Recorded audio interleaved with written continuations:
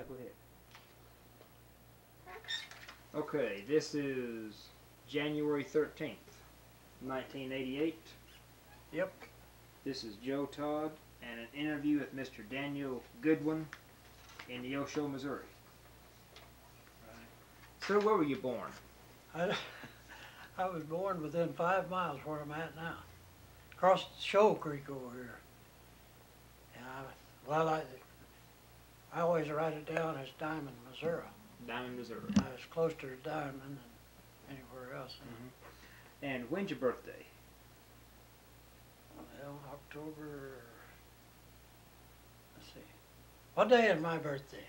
It's October the 26th, 1909, isn't it? 1909. 1909. Who was your father? George Goodwin. George Goodwin. Yeah. And your mother? Clara And what was her maiden name? Lewis was her. Lewis. L-E-W-I-S. L-E-W-I-S, I believe. Were they both from this area?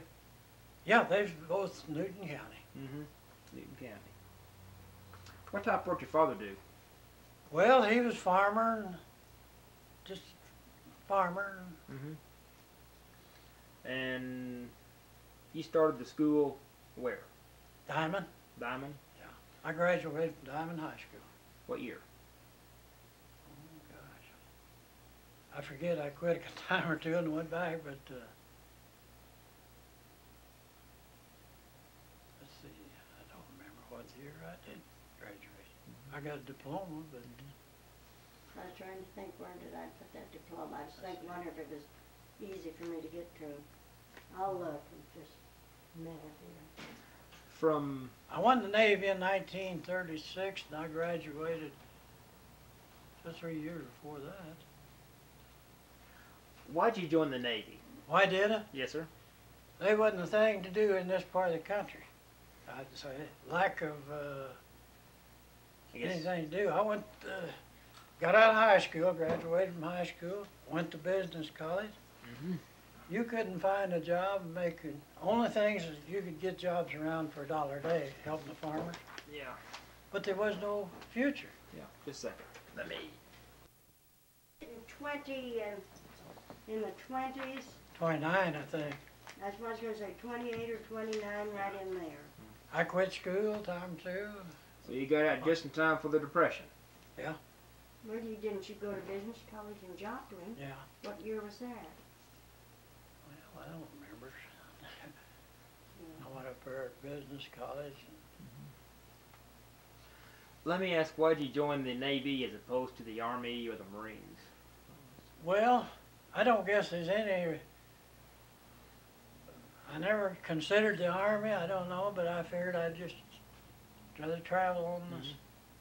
Where'd you go for boot camp? 19 and 34, October. And where'd you go? San Diego. San Diego. Tell me about boot camp. What happened there? Well, I was, come right down to it, I was a little older than most guys. Because after I got out of high school, I fooled around and worked on the railroad and this and that. And in boot camp, I was a little older, not as foolish maybe, but I had a good time there. I had a brother in San Diego, and I did have a place to go on the weekend where most of the guys didn't, but we only made enough to go ashore once or twice a month, you know. Let's see, we didn't get $18 a month. So I wasn't much to go downtown and fool around. And by having a brother, well, I could go a little oftener than most of the guys did, because I could stay there all night, didn't cost me nothing. Now, was your brother in the Navy also? No. He just worked there in San Diego. He'd been out there for a few years. What type of training did you receive? What kind of? Yeah. Well, I never got any special training. Just boot camp, learned to march, and everything like that. That was about all when I went through there. They didn't have no special schools at that time. And how long did boot camp last? 3 months. 3 months. and I went from there. How'd they treat you in boot camp? Was it pretty good, or? Well, that's kind of a hard question. If you was a reasonable person and tried to do what you should do, you didn't have bit trouble. I didn't have bit trouble. They treated me, and I felt like I was one of them, you know, one of the ship's company and everything. And they taught me to march and everything like that, and drilled you. But to me, I was satisfied, and nobody ever bawled me out. I done my job, what they wanted me to do. You thought I'd had a little trouble because I was older than most of them. But I was old enough I wanted to get along. Have any trouble with all the calisthenics and No, physical training? I was always a pretty good athlete. So after boot camp, where'd you go? I went directly to the, let's see, let me think, Oklahoma. Did you request the Oklahoma or just assigned to it? No, I requested to West Virginia. And I got to Oklahoma. Any reason, or? No reason I know of. Just maybe they didn't need anybody on the West Virginia. And they've seen I wanted the Battleship, and maybe that's a lot of them put in for a Battleship and got a tin can. So I don't know. Why'd you request a Battleship? Oh, I wanted on a bigger ship, and I'd had a brother on a Battleship a few years before that. I suppose that's why I wanted on one. I don't know. It wasn't no particular So when you first saw the Oklahoma, what'd you think? Well, I don't know. It's kind of what I expected because I'd, you know, seen pictures and stuff. How big's that ship? How big? Yeah. It wasn't the biggest ship, but it was about as big as any of the other battleships. A little smaller, I guess, maybe a little shorter, but it was the widest one in the fleet. Back in them days, that ships come out, and then well, before I went aboard it, they put a blister edge on the side, and a space about that far, wider than the ship, and then closed that, and went all the way practically to the bottom of the ship. That would give them extra support and everything in case of torpedo. And it's just an air vent, you know, like, but it would help kill a torpedo or maybe exploded before it got to the main part of the How come hull. it didn't work? What was the reason? Why didn't it? Yeah. Well, I think probably didn't delay. It was too close, and it didn't delay torpedoes and stuff, you know, I guess. Where were your quarters in the ship? Quarters? Yeah. Below deck, first deck. First deck? Was it fore, aft, or? Forward. The first division is all the way forward, and the second, I was in the second division. It was just right across from first division. They took care of the right hand. The first division took care of the right hand side of the bow and the deck. And we, the second division I was in, we took care of the left side and the side of the ship, you know, back to 100 feet from the bow. I'd say What was your duty on the Oklahoma? Well, I stayed in the deck force for, I guess, 6, 7 months. And each turret is 14-inch on there. And the crews, they watched, it was a little better job to get in a crew at the turret, I thought. And cause the crew picked out somebody they wanted. Well, they liked me. And they picked me when they needed relief for somebody that went to shore duty or left the ship or something. So I got on the gun crew, 14-inch gun crew. Oh, I was going to ask, when did you go aboard the Oklahoma? Let's see.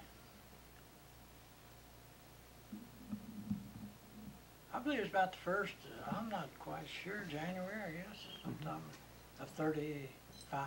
35? And I was on there all the time. Well, I did come off the ship, leave the ship after, let's see, 4 years. I went to San Diego. I was going down there to work, you know. I had a brother down there. He had a job for me. I said, find out what I got to have. And he said, you don't need nothing, just come on down. So I come out of the Navy, you know, and went down there. And I signed up there for work. Well, when I found out that they was covered up, there wasn't no work, you know, they said, you've got to go to the bottom of the list. I said, well, before I got out of service, I wrote to brother and asked him what I needed and everything, you know, and he said, you don't need nothing. I found out after I got out, he thought I could go right to work, you know, this guy that had a job for me, he was a contractor, and I wanted to get in that kind of work. And he come in to get me there at the union. I found out I had to go through the union and everything. I was pretty new then. And he come in to get me, and they said, well, gosh, we got 30 men ahead of him. Well, that was kind of a disgusting thing. I'd been there 2 months, and I'd had 4 days' work. I was down there every morning to the union hall trying to get a job, you know. I didn't even get enough the money to pay my union dues. It wasn't very much, it just barely little. And so I just thought, well, God, I had it better than the Navy. And I've got down here fighting this union. So I just got in my car, I had an old car. I went back up to Long Beach. Captain told me when I left, said anytime if you want to come back to the Navy, you come right back to my ship. I just caught the boat right out to the old ship. Signed up again. What was the captain's name? God. Was that Foy? Or was that before him? No, it wasn't. I can't think. I got it in one of these books here. But I can't think. Tell me, would you describe your quarters on the ship? Well, have you ever been on a ship? I was on the Texas. It's just the same as the Texas, practically. You got, on the Oklahoma, I think we might at that time had 4 bunks high. One right above the other. And the division run anywhere from, about 40 men to 60 men. Now, what depended on the number of men was your gun stations that you had to man, you know. That kind of, if you needed, well, I was in turret 2, and if you needed so many men in that turret, well, they was in the 2nd Division. And if it was turret 1, they was in the 1st Division. And the number of men, of course, back in when I went in, they were a little short. They was running pretty short. They had kind of, wasn't a skeleton crew, I'd call it, but they was short of men. But that's, we took half of the forward part of the ship down to the water line and took care of that, you know, scrubbing and cleaning it, painting it, all that work. Well, the gun crews, they took care of the guns. They'd sponge them guns out every so often and grease them. How do you sponge out one of those guns? Oh, you just, you got a big wire brush. You get 2 or 3 men outside. On the inside, you could had a rope on your sponge, you know. You'd pull it out to the end, manpower usually. Sometimes, but we didn't have a winch there on deck for that. We'd punch it, pull it out by hand, and then on the inside, we had a pulley there and start it up. I believe it is electric. Yeah, it is electric. And we'd put the rope around that drum, pull it, the sponge back, just keep going back and forth. And then after we got it pretty well cleaned out, blow them out good, and put oil on them, and it's good till Mhm. 2 or 3 weeks. So fire again, you had to go all through that again. And the Oklahoma, it was a 4-bag. We used 4 bags of powder. They're about 100 pounds of powder to the bag. 4 of them, that's about 400 pounds. But of course, that was short range. It was a little smaller, lighter. How much do those projectiles weigh? Those shells? I think on the Oklahoma, about 1,400 pounds. And they stood up over 400 foot tall. How do you get those shells from the magazine up to the Well, turret? they got a round hoist, and you just start them, put them in that tube, and the hydraulic hoist takes them up. Or some of them's electric. And how many rounds can you fire a minute out of those guns? Well, you can't fire very fast. The time you get them up, well, if you got it, you start out, usually they give firing, you already got your first shell up, you see. And you can make 20, we used to make 20-second load. And from then on, you can keep going about like that. How many guns in each turret? Well, I was in the turret 2, it's an upper turret. Turret 1 was a 3-gun turret. Turret 2 was a 2-gun turret. And every year, you held your short range practice, and that was for the purpose of giving the men a chance to qualify as pointers, trainers, gun captain. And What are the different jobs in the turret? You said the pointer, gun captain. What did each man do? well, like your pointers, one of them was a trainer. He could keep your gun. He kept your gun on in train. It's a hydraulic operated deal, And then the elevating pointer, with the trainer, he could keep the gun right on the target all the time. But the pointer, he had to come back to load position, so that threw your gun off the target. And as soon as they'd load, they can make about a 20-second load. And they'd load that gun and then turn on a ready light. And that would signal ready. And when he got one for each gun, the elevating pointer, he'd get right on the target. As soon as he got on the target, he'd close his switch. And of course, the officer in charge, he'd close his switch. There's 2 switches, so you had a safety feature there. Close your switches and fire your short range. And I know when I went aboard there, they wanted to know. One year I spent on the powder hoist. The next year, they was going to put me on pointer. I said, I don't want on pointer. I'm pretty good at the gun, though. I could shoot. I knew what to do. But there's something I just didn't want to be a pointer. And so there's 2 of us that could go on up to be a pointer. I said, I'll take the other job. That was talker in the booth. They had one officer in the booth. And I took the talker's job, but they had to have somebody's pointer, so a few days later they said, you get to go as a pointer. I don't know why. They figured I should be the one, but I went and got that. Now tell me again what the pointer does. Well, the trainer stays on in train. Just like you used to train this gun around like that. That's moving the gun left and right. Yeah. You keep it on. He could stay on all the time when he got on the target. But the pointer, the elevating pointer, he'd have to come back to load position. But as soon as he got his signal to get on target, ready, he'd have to depress the gun. That's short range, But if it'd been long range, he'd been about right spot price. How's that gun moved? How's it load? Yeah, how's it load and move, training and pointing and all that? Well, it's hydraulic. Hydraulic? Yeah. Training and elevation's hydraulic.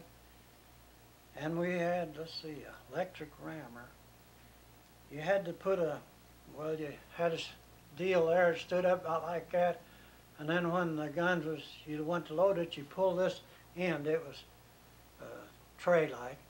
Stick it in the gun, and then they'd roll a shell in front of your rammer, and they'd ram that shell in the chamber, and the powder chamber was, you had to ram it in there about into the rifling.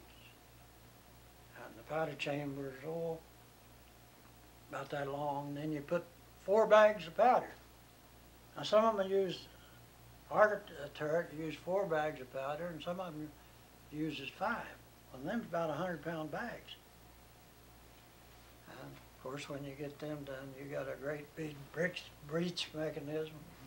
You close that and put a primer in it. Well, that's about it, I guess. How much recoil do those guns have? Ooh, about that much. They kick way back here. That's the reason, as soon as you load them, you got to kind of this load threads up. You got to have it up like that. Well, then when guns come back to load, 2 guys, one on each side of that, take a hold of the handle here and here, and pull this end down, and stick it into the end of the gun, you know. And then they ram their shell in, and they had, on our ship, we had to put 4 bags of powder in behind that projectile. And that was about 400 pounds of powder. And you could, short range practice, that's when you qualified for trainers and pointers. And if you qualified, you made $5 extra a month. Well, that's a lot of money back then. And I never did want to try it. But between me and another guy, one of us had to take talker in the booth, and the other one had to take pointer. Well, I didn't want pointer. I said, I'll take talker. Well, this kid that took pointer, he just upset him so bad that he said, I can't do it. I can't do it. Well, they said, you get to take it. So I took it. Well, I didn't want it, but give me a chance to, if I could qualify, I could make extra money. But I figured, well, ain't no chance, guy. So said, if you can get 4 hits out of 6, you're doing real good. And 5, very good. And said, you don't get 6. Well, he said, you might never get to get 6 to qualify for extra money. Well, I didn't think there's much chance of that. Didn't even want to try it, but they told me I had to take it. So we drilled there for several days, you know, dummy runs. And we'd have an officer checking the extra sight, and he'd mark it down when you hollered, fire. This is just training now. Well, he'd marked on the target that he had where you was at. He was looking through the same sight that's bore-sighted with yours. And we got a pretty good score, and they give us prize money on this, see, carton of cigarettes. So they called our outfit, we was getting that pretty regular, that cigarette money. They called us the cigarette pointers. Well, they said, now we'll show you guys. Now this is the rest of the Turk crews, you know, pointers. And they said, we're going to show you up on this when we actually do the shooting, you know. Well, I figured they would, because most of them was old timers, you know. And here I was kind of, well, I didn't know how. You don't know how you're going to act. If you get a little excited, it's a little trouble, you know. Well, anyway, we went in, drew our fire, and they had 2 sets. They got a chance to qualify. The first set, the second set. Well, the first set fired. They didn't do very good. Well, then my set come up. They ship pointers, and we jumped on the stands, and they loaded and went down on the target, fired. It just, everything went perfect, you know. You could see out there this target about 2 miles or 3, I don't know. And you just fire them big old shells. I got 6 hits out of 6. 6 out of 6, so I qualified, and I got that extra pointer money. Well, that helped me when I went up to get a rating, you know, because I was a pointer, and any little thing, it helps you, you know. I'd give me a big break. Well, how often did you fire those big guns? Well, they fired a short range practice, a long range practice. They fired, I'd say, 4 or 5 times a year. Then they'd fire. See, your short range was done by eyesight. Your long range was done by your instrument. All you needed then was just match pointers on your instruments, you know, and the guns you'd fire them there. But pointer, you actually had to look out and see the target and fire when you was on target. I understand they had a wooden deck around those guns. Well, yeah, you got all the top side from fore aft is wood. And I understand that's taken up in wartime? Well, they claim they did, but I never seen them up. Of course, I never got a chance. Of course, on the Oklahoma, they didn't even No, give it it a was chance. too late.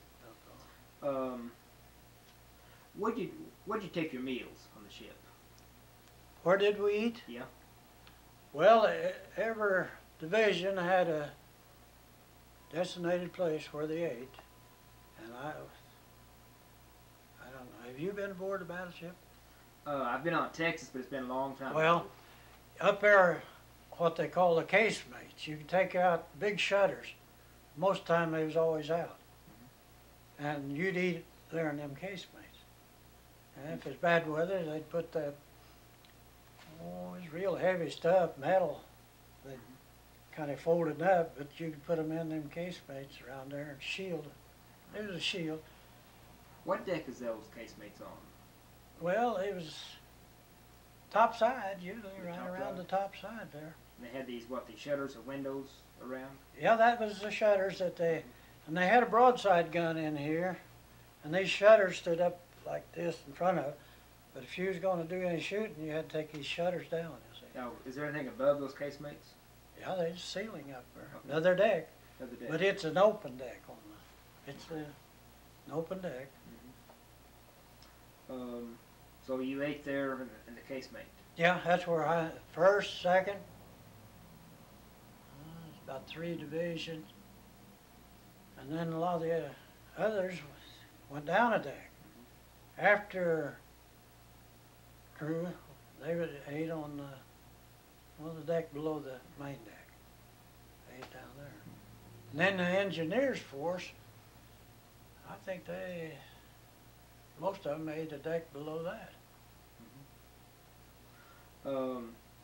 Mr. Jasmine told me that when he was on the Oklahoma, and be practicing, the Japanese would spy on him, would watch him, even back then. You ever see that happen? Fired on them? Whenever they were practicing firing, the Japanese would be watching the battleships fire.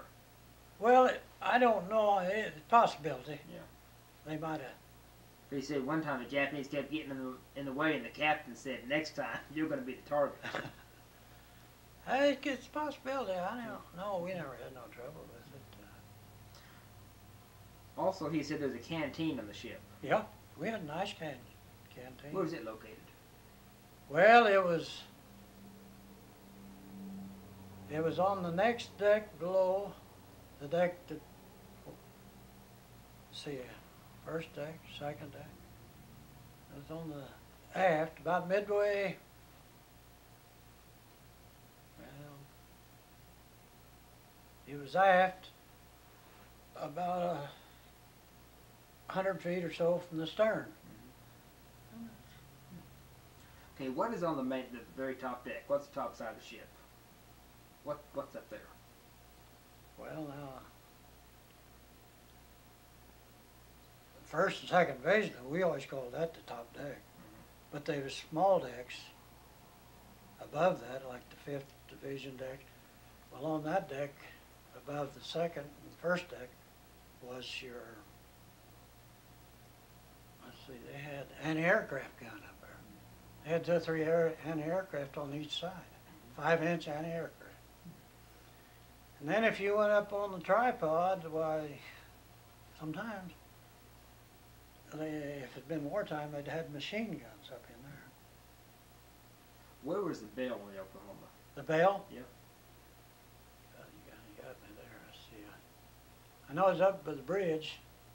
The That's bridge, way what- up on the forward stack. Yeah. After mast, why? It was the forward mast, and it was up there on the forward. How big's that bell?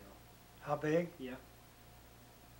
Oh, I don't know. I think it's about that big. Because I understand it's still on the bottom of Pearl Harbor, that bell. I don't know what it is or not. Because they said when they pulled the ship up, all that stuff just broke off and they pulled it up. It'd been down in the water so long, they said the bell's still down there in the mud somewhere. Okay, from the deck down where the anti-aircraft guns are, what's on that deck? Where the anti-aircraft guns Okay, are? the deck below that. You say top deck, they have the anti-aircraft guns, very top. Well, it wasn't the very top. It was, say, your ship you get talking about, now aft, why your main deck is what they call the main deck, was lower than the main deck forward. It was, there was about a deck higher up forward there, you know. And then the next deck you had the smaller guns, you know, you had your anti-aircraft, stuff like that. And how many decks in the Oklahoma? All told, Yeah. bottom, Mm-hmm. oh, engineers were below decks. I think some places it didn't run through all the way through the ship, but there'd be 2 decks below. And then you had people living 2 decks above, you might say. Just And how many members of the crew on the Oklahoma? of the whole crew? Yeah. Well, it was the number of guns and everything you had to shoot was controlled the number of people. But in peacetime, you was about, sometimes you get down to where you only had 60% manpower. But if it's wartime, on that ship, you'd needed, 1,400 men, 15, I guess. But I expect most of the time we run about 900. We do a lot of borrowing. Say we're firing this forward guns up here, we'd go back and borrow a few men from the after mount that wasn't firing and bring them up there. And the same way, we'd go back there and help them. And it's supposed to be for a training purpose, but they didn't always have a full crew. And even you had, well, 1st, 2nd, 3rd, and 4th, they were turret divisions, the big guns, you know. And then the 5-inch, it was broadsides guns. Your broadside guns, they didn't elevate. They was, well, they'd be in a casemate, you know, and they couldn't get only, well, like this is a casemate in here. And then each casemates had your broadsides out here coming out, but they couldn't elevate too much. So them was them old 5-inch broadside. But when you had a gun on the next deck up, they could elevate straight up. And that was your anti-aircraft. They could shoot straight up or just about anywhere, you know. Now, what was your normal duty on the ship? Take care of them turrets. Okay. Yeah, you always had to, well, you drilled in there, about, not every day. And they'd get, they wouldn't get very dirty, but they was as clean as this house. And you was always cleaning them, shining everything. And then, well, you had to check your ammunition in the morning, and they kept, you had to draw the keys out from the captain, check all magazines, and check the temperature, log it. Had to be logged every day. Why did you have to check the temperature? Well, they wanted to keep them at a certain degree all the time. And the lower you kept that temperature, or if you kept it, say, at a normal deal, well, your ammunition lasts a lot longer. If that ammunition, it stays hot, it deteriorates some, I guess. And it was always put pretty close to the water line or below, you know. Where was the magazine for those turrets? Well, they was just down about below the water line. Just directly below the turrets? Yeah, they was right below the turrets. And you'd have a kind of what they called a handling room down below. That was your start of your hoist. And that hoist would take it up to your guns, you know. We had a projectile hoist down there. And then we had these powder hoists all around this main handling room.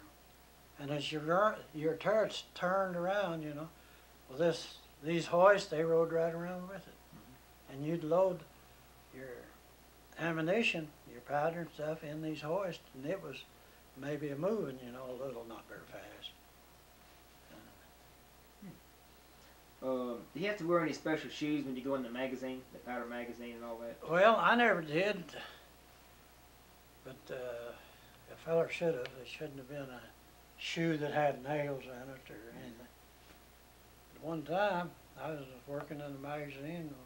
Another kid working in there too. He went up to get him a Coke, and he come back in there with a cigarette in him. My God, he didn't realize, you know. And he seen me. I guess I turned white as a sheet. There he was smoking a cigarette in there. We had the magazines. We was writing the magazines. There's enough ammunition to blow us to. I looked at him, and when he seen my face turn so white, he said, I knew I was doing something wrong. Said I headed for topside, and he realized he was smoking, you know. You're gone up like the Arizona. That's the only time, though, I spent about 7 years, I guess, was on the Oklahoma. That's the first time I ever seen that happen. Somebody come in the magazine with a cigarette. Was there a brig on the Oklahoma? A brig? Yeah. Yeah. You're darn right. I forgot kind of where's that, but it was. I got to thinking one night. I had the brig watch. Seemed like it was 12 to, I don't know, 12 to 4 it is. I don't know sure for that. But I went down there, stand this brig watch. You can't lock the brig. You got to keep the door unlocked. Why? You can push it too. Well, what if something happened right quick and your ship was sinking, you could maybe get the prisoner out of there quick enough. Well, anyway, that's just one of the rules. You know, they set some pretty good rules. It's safety and everything for even a prisoner. I looked at their guy in the brig, just one guy in there, and he just, here I had to be on the alert. I was there guarding him, you know. That made me feel so damn mad. Here I haven't done anything wrong, but I got to be punished. I'm being punished, and he's sleeping. What would a guy have to do to be put in the brig? Oh, hit an officer or hit a PO or something. Just about like what you'd have to do to get thrown in jail downtown, you know, and do something pretty serious. They're pretty good, but they don't throw many in the brig. What were some of the big maneuvers that you went on with the Oklahoma? Well, I'd say, best trip I ever made. We stationed there on the west coast, San Pedro. We went out and done all of our firing and everything. 1 year there, I forgot what the year was, I made the midshipman cruise. They'd get rid of quite a few people. They'd cut down to minimum so they'd have room for the midshipmen. And we picked up them, went down through the Panama Canal and up to Washington, Maryland. And that was my first year. We picked up the midshipmen. Now, where's the midshipman? What are they? Yeah. Junior officers. They're men out of the academy. They will be when after this is midshipman cruise over. They'll be sent there as officers, different ships. You know. So we went to England, up around the English islands, up around Norway, Sweden. One of the boys was Sweden. His folks, he had folks over there. He went to see me. And we come back to Norfolk. Me and a friend of mine from Arizona, we went to New York baseball game from Washington. And that was my main, well, we went back through the canal again, back there. But I did, I signed up for another ship one time. I was stationed on the East Coast. I was there for a while. What did the midshipmen do on the cruise? Well, you put them in as, they took different jobs, like some of them were pointers and trainers. Some of them they put them in to load the guns. And they're supposed to get a little experience in everything. They didn't get much, you know. But they'd hold load and drill for them, and they learned how to load a gun, and a few things like that. You know, it's good training. Could you tell me just what your average day was like on the Oklahoma? What'd you do? Just Well, average. Jordan, kind of where you was at. First thing, the deck crew. I was in deck crew quite a while. When Reveille went, boy, you had to get your clothes on and the top side, scrub the deck. Sweep and scrub the deck. What time is this, Reveille? Oh, let's see, about 6 o'clock. And you'd have that ship cleaned up, all the deck and everything, by the time of breakfast, 7 o'clock, around 7. And if you was turret crew, well, they didn't bother us. We was below deck, out of sight. So when Reveille went, we didn't even do much, but when they sounded mess call, we got out. Went up and ate, and as soon as we ate, well, it was about 8 o'clock, they passed the word, turn to, you know, and you started your daily routine, you know. And what time was taps? What kind of what? What time was taps, you know, lights out? Oh, you'd work till noon. That'd be just up till dinner time. You know? And you go back to work at 1 o'clock, and you'd work till 3:30 or 4 o'clock. What kind of food do you have on the ships? What kind of food? Yeah. Well, I'd say you'd hear a lot of kicks, you know, about the cooking, but I'd say 50%, maybe 75% of the men ate as good aboard ship as they ever ate in their life. Now, that's my opinion. We had good food, and we had good cooks. That depended a lot on if you had good cooks, you know. But we had good cooks on there. You know, they bought the best food they could buy, you might say, the best meats. And they did. Navy wasn't cheap. They bought good stuff. I was going to ask, where was your station at General Quarters? Well, that's kind of hard to answer, too. I started out, when I first went aboard, I was working in the magazines. You'd go through, they put so many in, and here's, say this is your ammunition room. Maybe they put 2 guys in here, or maybe one here and one in the magazine over here. And you'd open a can of powder. They had 2 bags of powder in a can, and took 4 for a shell. So you'd get them, the powder out one at a time, and you had a scuttle. It was kind of you'd lay that in there, and you'd have to turn a crank, and that'd turn over like that, and your powder would be over here, and then the guy in the handle room, he'd pick it out, put it in the hoist. But then, when you had it over here, that was always sealed, you see. So when you put it in this door, our scuttle, we call them scuttles, and rotate that handle, it'd bring it over like this. And the guy'd take it out, put another in. And then the shell deck, it was up above. We did have some shells there on the Oklahoma in the deck down there, but we usually had them up above. They had a shell deck up there. And get them out and set them up the hoist from the shell deck. Now that was a pretty good problem there. Oh, they'd weigh, Oklahoma shells weigh, I guess, 1,400 pounds. Some of them bigger ships. And we was 14-inch turrets, 14-inch barrels. Some of them are 16-inch. So their shells would be quite a bit bigger. On some ship, West Virginia had 16. Why some 16, why some 14? Well, they first come out, practically everything was 14-inch, but they found out that they was able to handle 16-inch shells. And they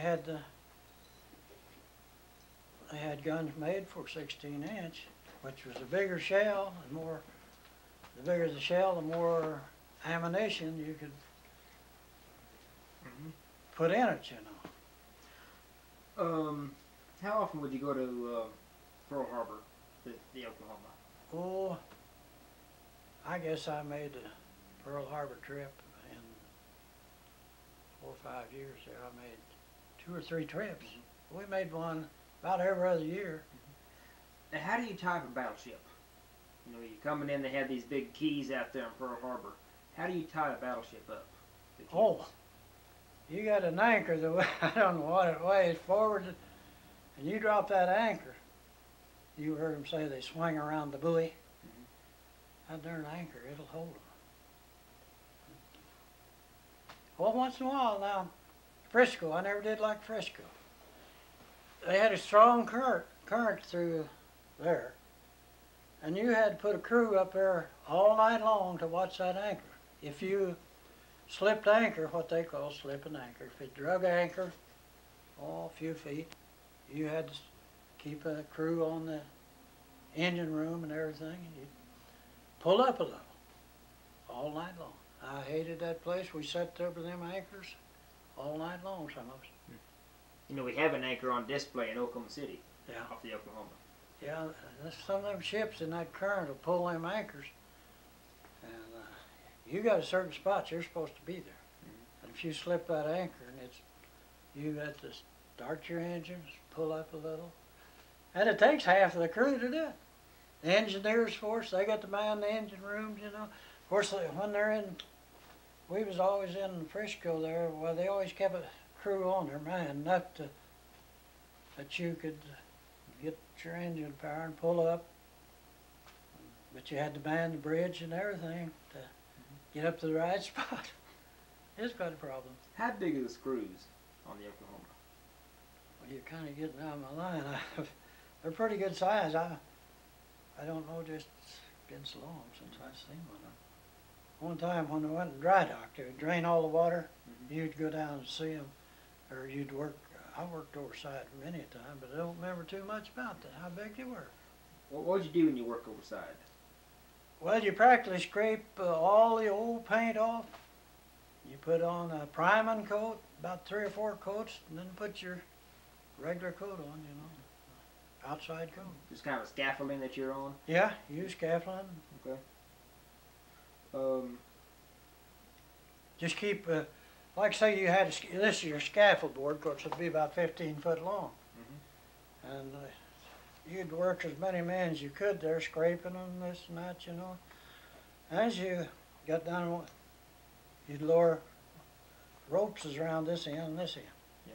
And you'd have a guy up above there, 2 maybe, manning your lines, and he'd lower you maybe 2 foot, and till you got all the way at the bottom. That's the way they clean ship. Get out there early in the morning when you might never freeze. And San Francisco's the coldest place you ever saw. That old wind, it really wasn't nothing like what we had back here, but you get so numb, you know. Yeah. I understand the Oklahoma lost an anchor at Seattle, or was it Seattle or Vancouver? Well, I think we lost an anchor 2 or 3 times. I'm not sure. How did the ship lose an anchor? Those chains are pretty good size. Well, I guess it's just like you've lost, if you ever carried a watch, your watch fob, where the lake and to. And Did you have any idea that we would go to war with Japan or Germany? well, no, I didn't give it much thought. Were you aware of the, situation in Europe, Germany and Poland and all that? Oh yeah, it was talk all over the ship.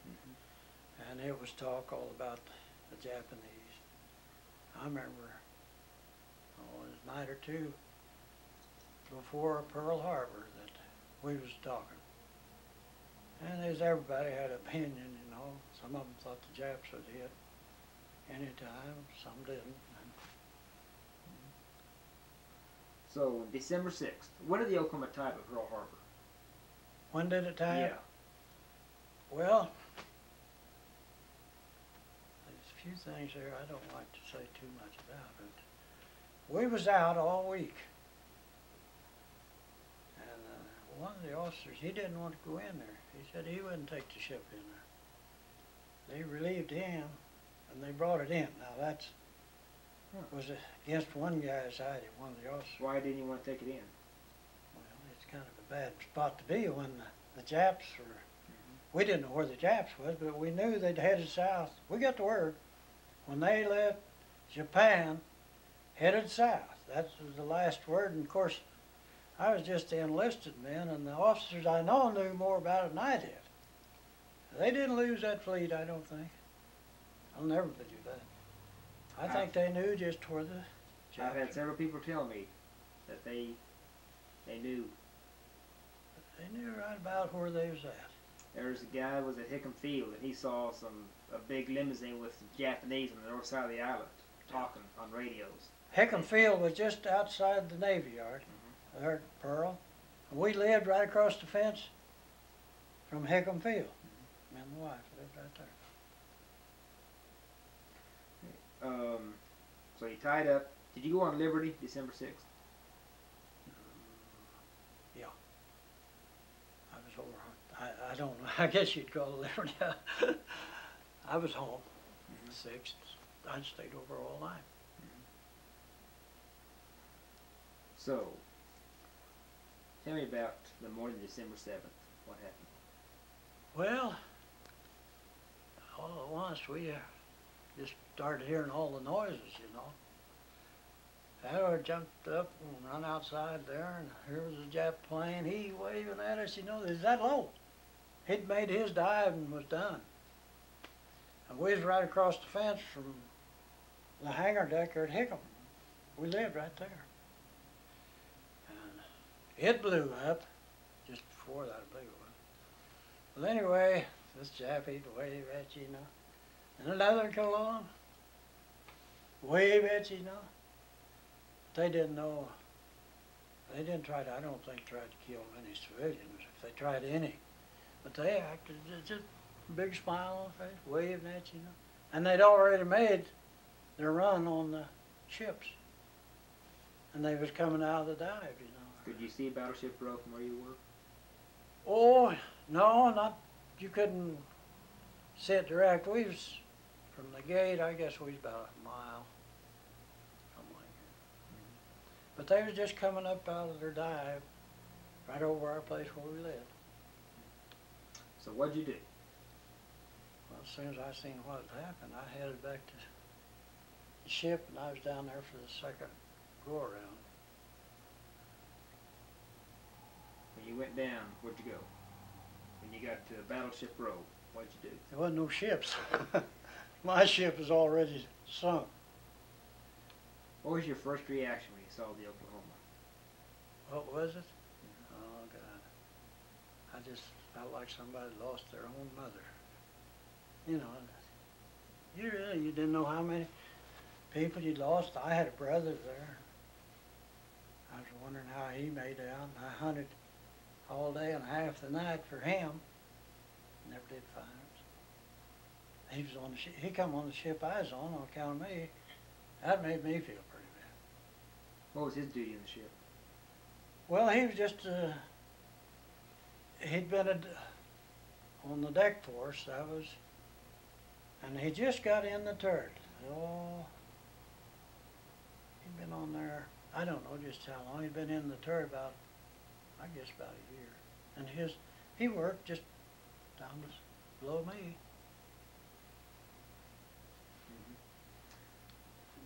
Were you there when the Arizona went up? Can you describe that? Well, it's just all went boom. You see nothing but smoke. Now, where were you when this is going on? You know, when you got down there? Were you still on land, or? I really don't. I was on the land, yeah. I wasn't on a ship. Okay, were you on Ford's Island? I was right there in the Navy Yard when that happened. Okay, now where's the Navy Yard in, to Battleship Road? Well, you come in the Navy Yard, you had the big barracks right there close to the main gates, and then down about a mile down, well, there was where the battleships were. It's just about a mile from the barracks. And there was, Oklahoma was, let's see, we was outside of Arizona and Nevada. But yeah, all you could see was smoke and fire down there, you know. Ships had been hit, and so we'd seen a lot of them there just as they got hit. Just see a big smoke. Explosion about like that. We had a ringside to when the hangar blew there at Hickam Field. And then I stayed around there a couple of years right there in the Navy Yard. Ordnance supply there, ordnance supply. Well, did the Japanese attack the Navy Yard while you were there? Was they, Were they attacking the Navy Yard also? no, they didn't fool with that much. Let's see, I don't believe they hit anything much speak of there in the Navy Yard.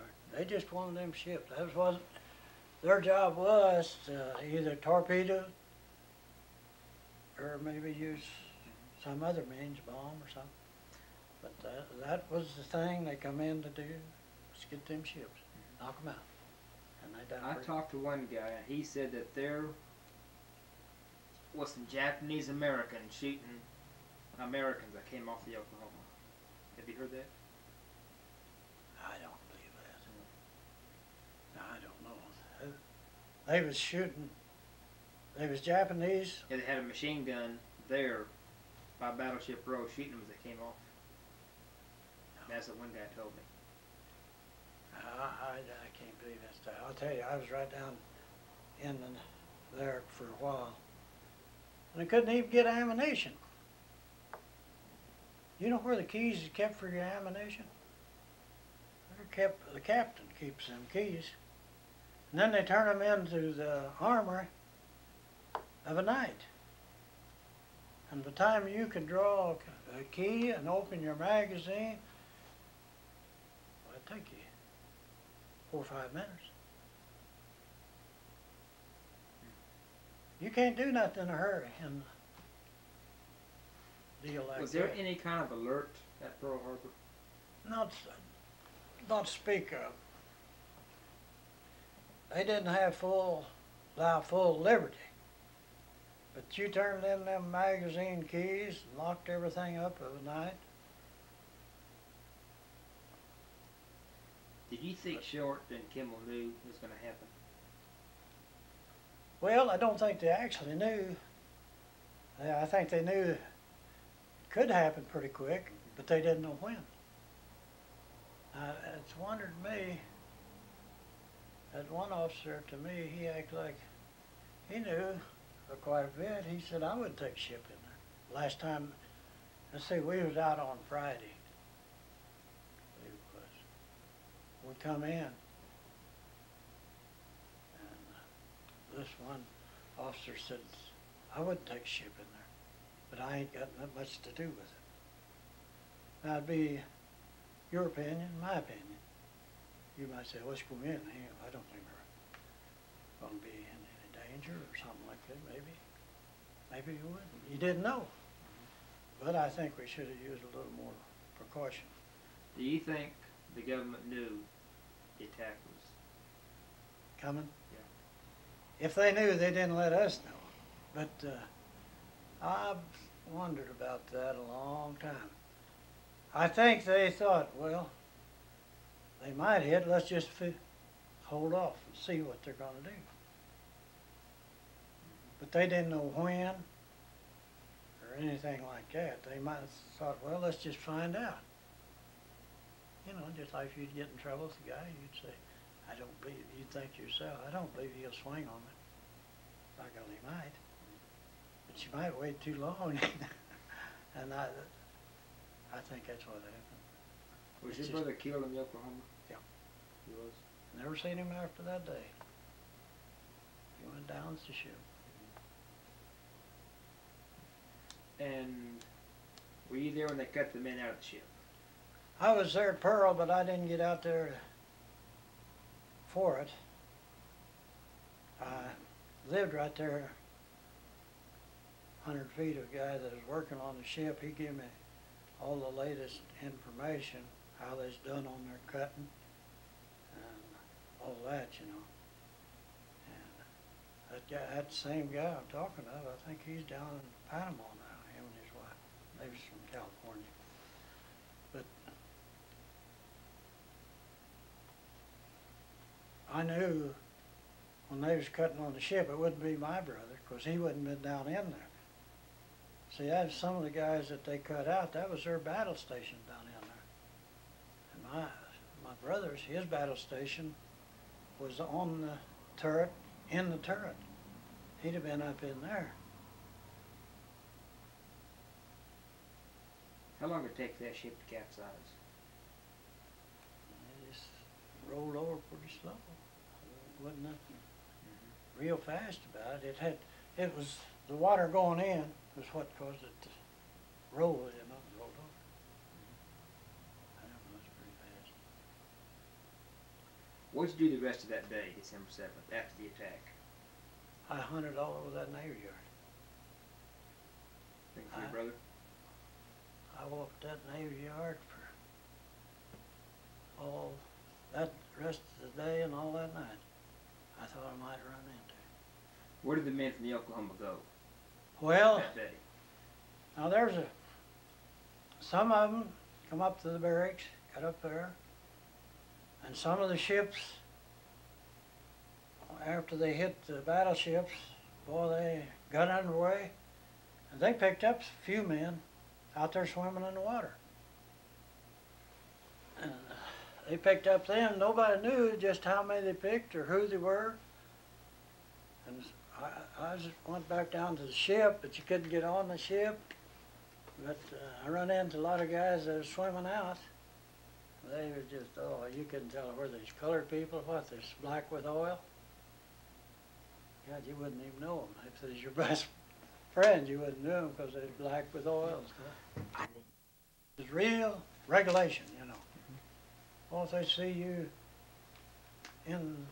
on top side, out of uniform today, what they called out of uniform, oh, they just raised Cain, you know.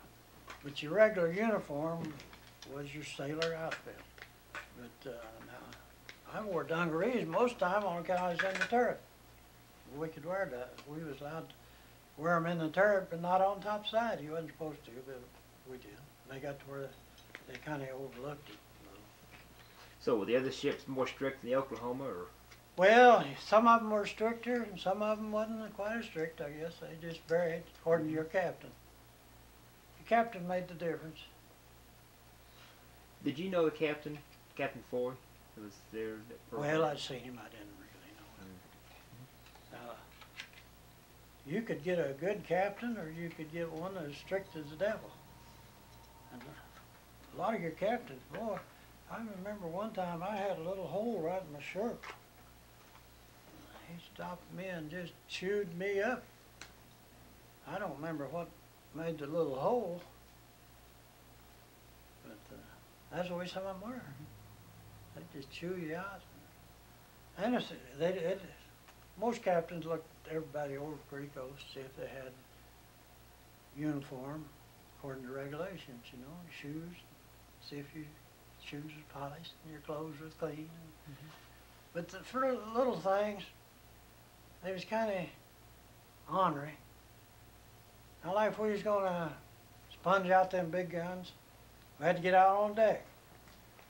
Well, you couldn't use your best blues to get out there to polish them guns and pull them sponges. So we'd have to get permission to wear dungarees. But inside the turret, now we wore dungarees all the time, practically. And what was your duty uniform on the Oklahoma? What were they? Yeah. Well, after 8 o'clock, I worked in them turrets all the time. But, Oh, go I ahead. stood regular deck watches. Mhm. Maybe I'd stand, when you was in battle problems, you was on watch about 2/3 of the time. Sometimes you'd be up there on general quarters. That's all hands, you see. And then they might pass word secure, general quarters, set condition 1. Well, condition 1, maybe your job was a 4-hour watch on a gun crew, or maybe it was up on the foretop. I had battle lookout there for about 2 years. Go up there and the battle lookouts for the next 2 to 4 hours. And maybe sometimes you could get caught in 3 in a row. They'd say set condition so-and-so, something else. Or go back to GQ. Well, if it's GQ, that was all hands. But if they set condition 1, 2, or 3, you was in one of them conditions. You might never relieve yourself sometimes. How often did you have inspections on the Oklahoma? Captain's, what they call captain's inspection. Well, we start out division inspection. You're supposed to go to quarters every morning about 8 o'clock. And your division officer, he was supposed to check his men. See if they's in uniform and neat. And then the captain's inspection was every Saturday. That was before you went on liberty, before they had any liberty. And liberty was about 50%, could be around 50. But if a guy wasn't married, a lot of them never went over. So, but you always, they try to get inspection on Saturday morning. And you had a locker just big enough for 2 suits of clothes. And by golly, you more than get out of maybe, if you was getting ready to go ashore, they might sound general quarters and using dress blues. You had to go right on to your general quarters station. Well, if you happened to get into a little grease or something there, you'd run your uniform. But you didn't have time to redress. What did you have in your locker What did I have? Yeah. Oh, when the ship went down? I had a lot of clothes. Blues, dungarees, pictures. I don't know. I did have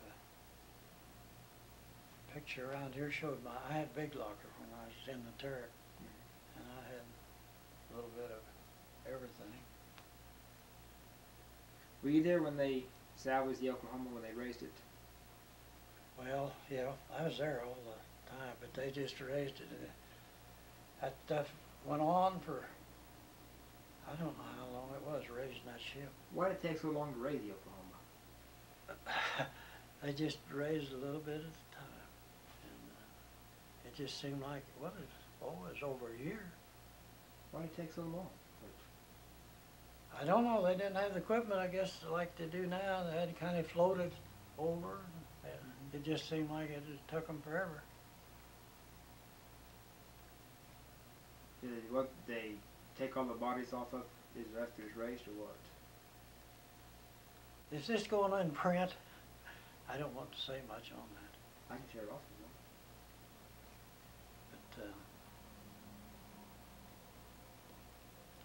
them bodies in there for so long, they didn't even find them. When they got that ship up, and I bet you there's grease and oil that deep. And that stuff was shoveled up, and, well, you know, you get a bunch of men in there shoveling up that muck and stuff. They didn't pick around there to see if they could find human skeletons and stuff. They claim they buried a lot of them, but I don't know. I never. What'd they do with all that stuff when they scooped it out? Just threw it away or what? I guess dump it on the side. It was just grease, mud. I don't know. But we never got anything back from Brother when his stuff. And I never got anything from I had in my locker. And I never even went over to IE to see if he had a marker over there, which I knew his body never got over there.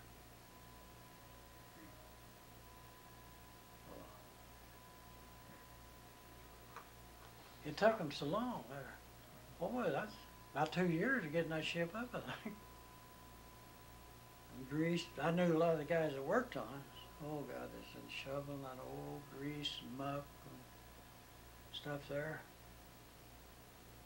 I knew quite a few civilians that worked on there, cut through the bottom of the ship.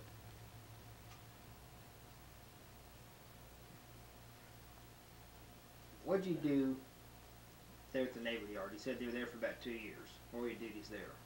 Well, I went over to Ordnance Supply. And I was pretty well up on ordnance. I knew my parts pretty well, you know. And they had civilians working there, and they didn't know one part from another. They didn't know where was an ordnance part or a part for a machine shop or what. Well, I did. I knew ordnance well enough that I could pretty well most of the parts. So I went to work there in ordnance, and I made a pretty good hand, I guess.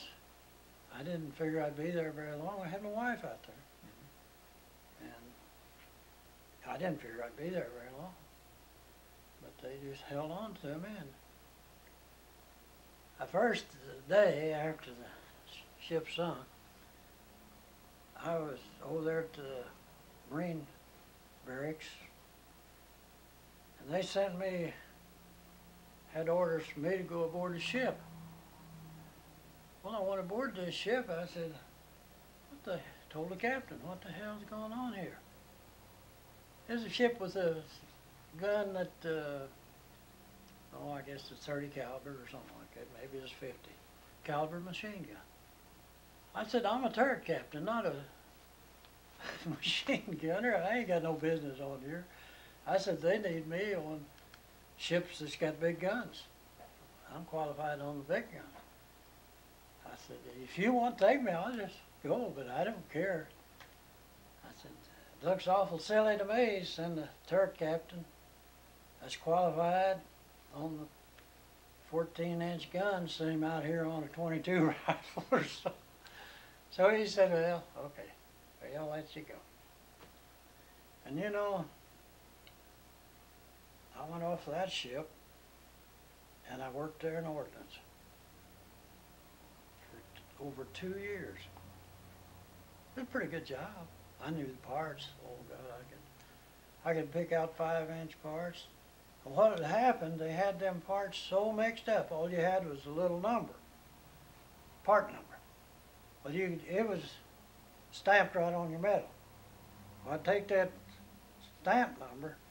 Maybe I'd get about 10 of them. I'd go up to the blueprint room, look up that print number, see what it was, and get the name for it. And then I'd get the name for it. I'd put it in a bin and mark it, you know, what part it was and all that. I worked there in that ordnance for about 2 years. You ever go back on the ship then during the war? Oh yeah, I come back States, and I went on tin cans, 2 tin cans. Or what's a tin can? Well, destroyer. Destroyer. Yeah. I got on tin cans. I made 2 trips to China. This damn burned up. Made them 2 trips out there. Then I put in for new construction. Well, they sent me to new construction. I went through the school there in Washington on that. Went to the Dayton, USS Dayton. And I stayed on there. We made the shakedown. It's a new ship. Made the shakedown cruise on that. And then come back, and a short time after that, they had orders for me to go to Washington, D.C. And I went up there, and there was a group of us, about 10 or 12. But we went to school on different stuff, you know. And then they'd send us, well, we made a trip or two to the West Coast. We'd instruct on new stuff, you know. Like they'd come out with something new, they'd instruct us on it, and then they'd send us out to instruct. It paid off, I think. Just like one time, we went to school on,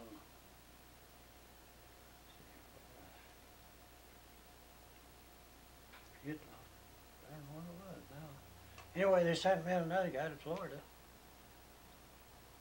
We went down there, and they sent us on a ship.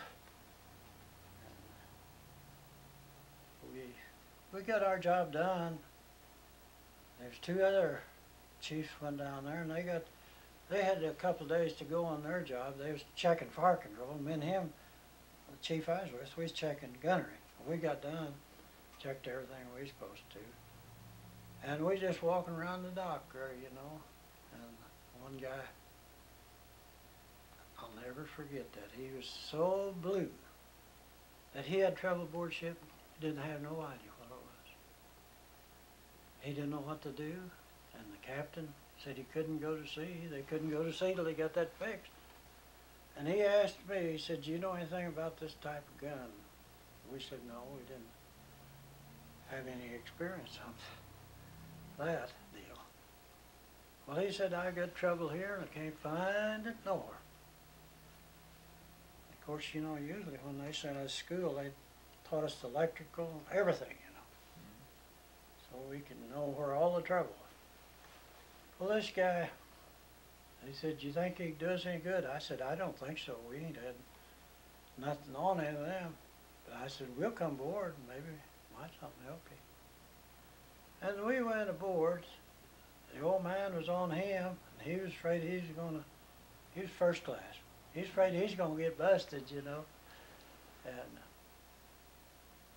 we went aboard there, and he said, "I want you to come down here and take a look." Took us down in the magazine, below decks. He said, "I can't even get this hoist to start. One hoist worked good, I can't get the other." Well, that was kind of up my alley on them hoists, because I'd been on ships that had them powder hoists. I said, "Wait just right here a minute." I went up top of the hoist. You had to go up 2 decks, you know. Went up there, and on the side of that hoist, I moved a little switch there, you know. It was right where it should be to operate, but it was connected in backwards, you know. And I hollered down this shell tube, you know, "Try your hoist now." They tried that hoist, and that old projectile come right up, you know, and that kid, he was first class. Oh, he was tickled to death. And the old man, he took us right to the captain, told us what happened, told the captain, "We found the trouble, everything's ready." Oh, that old man, he said, "What do you have, Haig and Haig?" Made you feel good, you know, you'd done him a good job, and he was happy he couldn't understand it. And that first class, oh God, he was tickled. He said, "You know, I thought I was going to get busted." He said, "I didn't know, I have no idea." He said, "I've hunted. I couldn't find the trouble." But anyway, it was just a little simple thing, and I found it. It's just a lot to it. Would you relate some experiences like that on the Oklahoma that you recall that happened? Things like that? Yeah. Oh, once in a while, something would come out. But them old Oklahoma stuff was so old that you always had somebody that'd been on there long enough that they knew about anything that happened on there. What's your fondest memory of the Oklahoma? Oh, I don't know. It was a good ship, and it was pretty lenient. You could do just about anything you want to do. I mean, as long as you done your work, kept your stations clean. You could drop over and see another guy and visit with him. I thought it was a good ship. I liked it. Was there ever any connection between the ship and the state of Oklahoma? Was there anything like correspondence or anything going on between? I don't think he's to speak of. No, I don't think it was. Ever see the silver service on the ship? I'm pretty sure I have. What was that used for? I guess the old man used it sometime. Yeah, I call the old man. That's the captain. Yeah. That's all. I guess he used it on his parties down there. They had people come aboard at night or evening, women. I guess there's officers' wives and whatnot. Come on there and they had supper and stuff like that. Yeah, I'd say they used it quite a bit. Was the officer's mess different from the enlisted mess? Did you have a different mess? Oh yeah. What was the difference between the enlisted mess and the officer's mess? Well, we had one of our own as a mess cater. Like everybody more or less before he might be aboard 4 months, he used to have the mess cook, what we call mess cook. He had to take a rack that held about 4, 5 pans, go to the galley, that's the cookhouse, and get the meal, in these pans. They was clothespans, one sat inside the other. And you'd carry that up there and you had maybe 2 tables of men. Well, your first class would sit at the head of the table.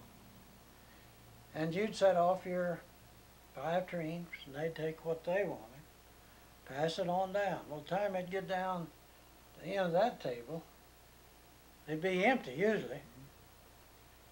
And you'd go down and get another load. Well, see, the head of that mess, sometime he was the first class, or he'd say, hey, I want a little more of that. Well, here, these second table haven't got nothing yet, So we'd have to let maybe him have another shot at it. And maybe by then, why, another one a little bit, and you'd get it over to the next table. And then you'd go down and get another tray full, tureen, another rack. It was in a rack. Carried them one handle, had about 4 tureens in there. And you get your whole breakfast or dinner, it'd be right in them. And it usually, let's see, it'd be about, you'd have about 12, 15 men to feed. And you had to, about everybody had to mess cook before they ever got a rating, That was for 3 months, period. Sometimes they'd give you double. And some guys liked it and they'd put in for another hitch-up. And some of them had pretty good bunch of men, they'd tip them pretty good. So back then we was only getting, well, there's less than $18 a month. If you could get a few tips, it's a pretty good thing too. But everybody had to mess cook in their career by now. Supposed to, at least. It's a pretty hard job, because when you mess cook up there, we was on the upper casemates, they call them casemates. And you'd go down and get your silverware and stuff, and dishes. Well, you had a rack that high, and you carried all them in one load up them ladders. And the ladder had a slope about like that, Sometimes, boy, you'd fall, and usually once or twice doing your cooking and all that, or fixing, you'd have one big fall. You'd bust all your dishes. But you take that train down there, and it holds 6 round pots to the gallon. Get them filled up. I was going to ask, why didn't the West Virginia capsize like the Oklahoma? Why didn't it? Yeah. I guess the water, it didn't hit below decks enough to get the water to sink it. The water's what rolled them over. Yeah. Well, the West Virginia settled at the bottom. It just settled straight down like it couldn't roll. I've often wondered, they both took the torpedoes. The Oklahoma capsized, the West Virginia didn't. I never have known why. Let's see, we was tied to The Maryland. this Maryland. Yeah. Been there And long the West, ago. the West Virginia was next to the Tennessee. Outboard. Yeah. I don't know why it didn't roll. Maybe it didn't take the water down in the bilges like, and maybe it was tied solid enough that it couldn't break away at the top. Yeah, they had trouble getting the Tennessee out because it settled against the Tennessee and mashed it up against those keys. Yeah. The Tennessee couldn't move. They had to blow the keys out to get the. That's what one guy told me that was on the Tennessee. Yeah.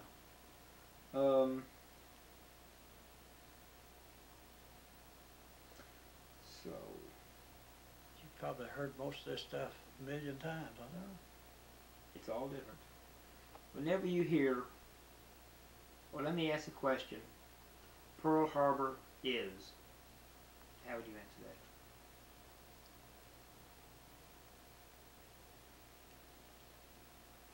Pearl Harbor is a junkyard, I guess. Or when you hear Pearl Harbor, what do you think of? Oh, I think my ship and stuff like that over there that day. What do you think of the Oklahoma? Good ship. I liked it. I shipped over for it, so I had to like it. It was a good ship. We didn't. There's a lot of things makes a ship what they are. It wasn't a flagship. A flagship can. You get an admiral on there besides your captain. Your captain runs the ship. But that admiral, he can make it so rough, if he's so strict, you know, that he can make you suffer, you know. He can always go around, what are you doing up there in them dungarees? Or what are you doing in that, look at that uniform, it ain't up to par. Well, you're supposed to stay neat as a pin, you know, but if you're up there working, sometimes you'd get a little dirty. But your officer makes your ship pretty rough. And a flagship, it's always rougher than one that ain't flagged. Because you get a flag on your ship, well, them officers are scared of that admiral. They don't want that admiral to get on them. What'd you do on VJ Day? VJ?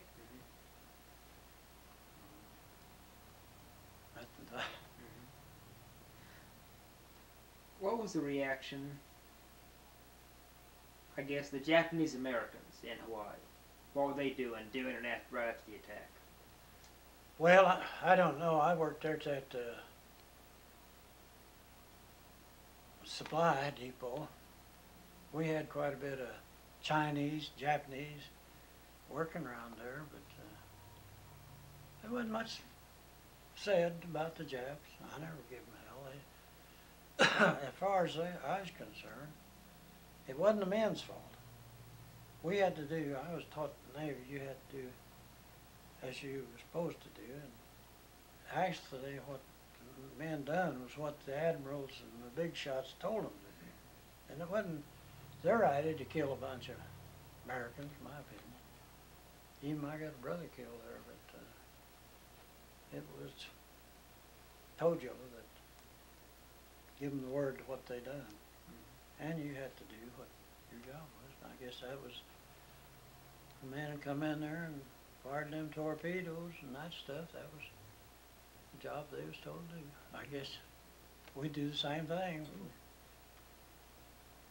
What'd you do after the war? Since I got out, Or how long did you stay in the Navy?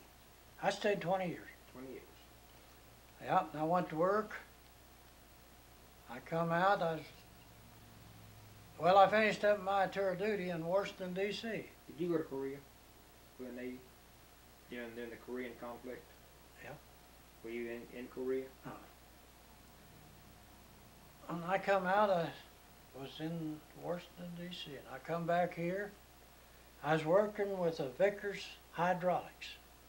We went around repairing Vickers equipment aboard ships and this and that, you know. And so, when I got out, I come back here to Joplin, and they had a Vickers plant out here. I don't know whether you ever heard of it or not. But Vickers is one of the best hydraulic companies there is in the world. They got, well, most all of our, I guess not, a heck of a lot of it. The best equipment we got in the Navy is Vickers. Vickers hydraulic drives for all guns, powder hoist, shell hoist. And I went to work down here. Well, I'd went to school a time or two in Washington, D.C. on Vickers hydraulic equipment. And I come down here, I put in for a job out at Vickers. I got on out there and worked for, let's see, I think I was on my 18th year when I quit out there. Brother come down here, and I had several brothers. His kid brother. He said, why don't you retire and we'll do a little fishing? I said, I'll quit. I'll put in for my retirement. I went up there and put in for retirement. Got it in 4 days and retired. Brother died. Never got to go fishing one time.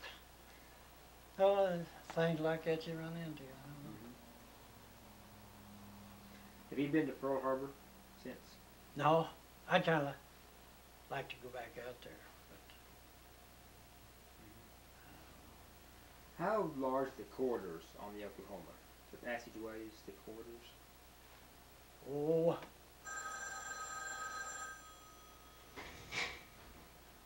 the place where we lived, aboard ship, our quarters, about half as big as this house here, I guess. And you had most of our bunks, you started in with one down, oh, about that low, about 3 high. Yeah. Some ships got 4 and 5 high. So it covered the space, I guess, 20 by 30, and there was Now, where are you calling from? about 40. I guess about 40 some men division. It was usually a little short of what it took to man the guns, you know.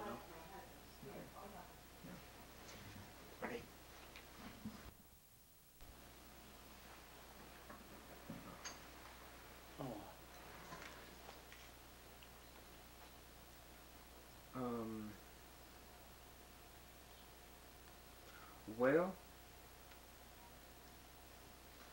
anything else about the Oklahoma you can think of? I expect I told you about everything. Now usually on a ship, they lower one gangway. And it'll be a leeward side, you know. And your boats will make that gangway and liberty parties. Maybe the next day, something comes up, the weather changes or something. They might put down the starboard. Yeah. But the starboard, it's for the old man. His gangway's over there too. So they usually put the enlisted men to go off on the opposite side, you know. So the captain has his own? Yeah, he has his. Oh, he does. Huh. Well, when he's going, he's using the main gangway. And of course, after he's gone, well, they may let some of the Liberty Party go down and get on a boat that way. But the Oklahoma made that one trip around the world. Was that before you got on? Or that did was you? before I got. Yeah. Okay. The best trip I ever made on the Oklahoma was over Sweden, over in there in England. That was a midshipman. Yeah. And we got into trouble. You remember, well, you would remember, maybe you ain't as old as I am. With these 3 ships had midshipmen. The other 2 ships took the midshipmen and left us over there in England. And we went on the Oklahoma to Spain. That's when Franco was having his trouble. We started in the upper part where France and joins. We went all the way around through, past the Rock of Gibraltar, up the Mediterranean, and up to the Marseilles, France. I had liberty there in Marseilles. That was after we started over there with the midshipmen, but they put them all on one ship.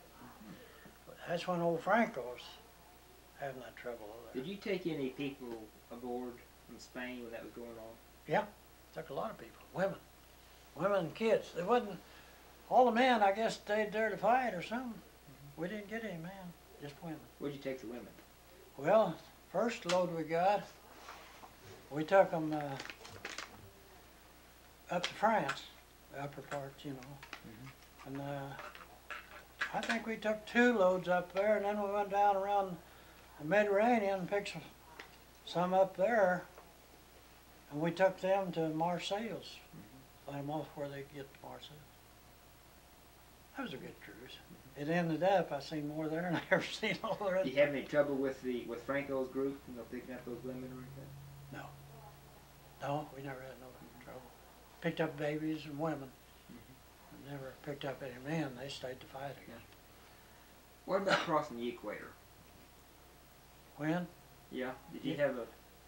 I never got a chance to ever cross the equator. You didn't. No, I never did cross. You had to go pretty well south to hit it, and I never did get that far. I went south, down South Panama as far as I ever got. Well, I guess. Do you have any photographs of the Oklahoma or? Oh, let's see. What the heck was it? There's a few in there. Look through. Well, this is USS Oklahoma.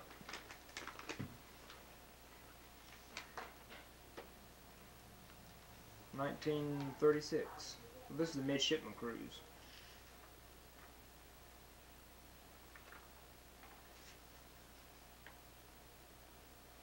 Commodore Murphy. Yeah, Commander Murphy with it. Commander Murphy. Who was he? Well, he was the commander aboard that ship when I went on there. 1930. I believe he was commander 35. Well, I'm not sure on it when he left. But he was on there when I went on there. I think he was on there about 2 years. Well, here's a diary from the Oklahoma. I believe that was on our cruise to Europe. I put little points that was interesting to me, you know. It didn't amount to much, I guess. But what would be something to me, but it wouldn't amount to nothing.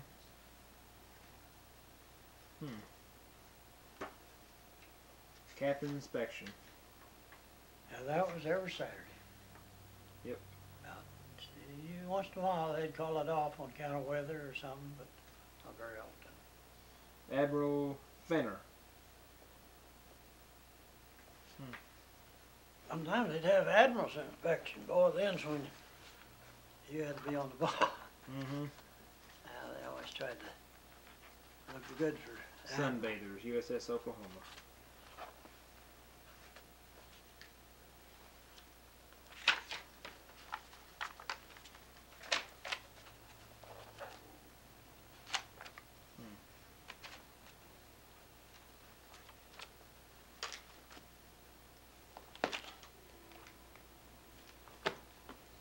ROTC cruise. Yeah, that's the one I told you about. Was that the Midshipman cruise? Yeah. Here's a picture you might like to see. This, well, go ahead and you can look this too. Oh, okay.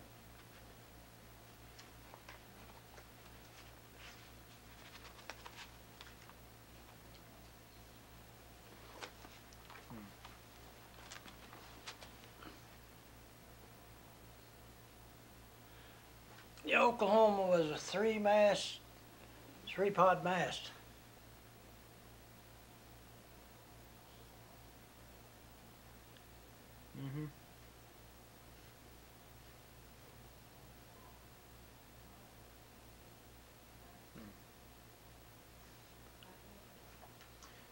You say 3-pod mast? Mm-hmm. Now what do you mean by 3-pod? Well, it's got 3. It's a tripod like this. There's Yeah, 2, okay. and the other. Well, it's like this right here. You stand. Oh, okay. Yeah. Well, why do they go from the cage mast to the tripod mast? I don't know which was why they do it, which would be the best.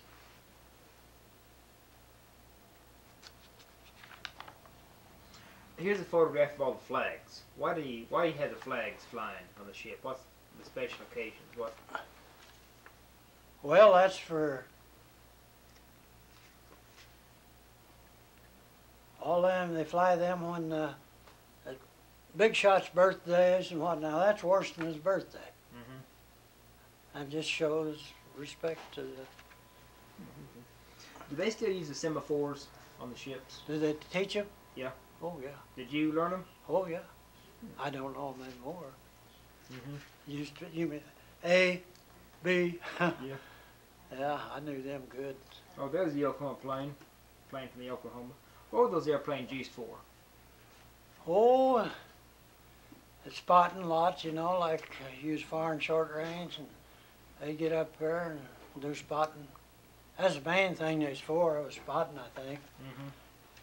We had, let's see, we had 2 planes aboard there, I think.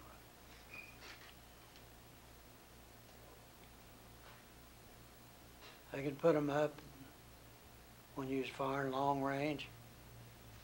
Maybe you was shooting 15 miles away and they'd tell you where you was hitting or something like that.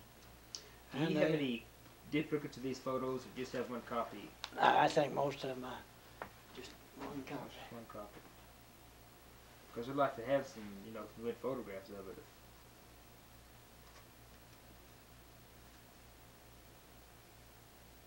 Panama there, I think, in the white uniform.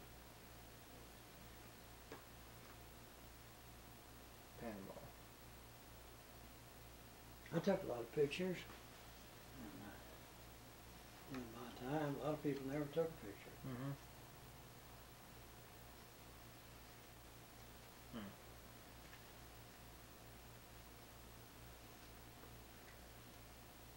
San Francisco and Panama. Golden Gate Bridge. There's a Flatiron building. Yeah, Flatiron. Yeah. Now there's a picture of that girl over there. I met her. Yeah, Doreen. Yeah, she was in England. She wanted to come back, wasn't it, to America? You know, there's a lot of them like to get out there and get to America. Oh, yeah.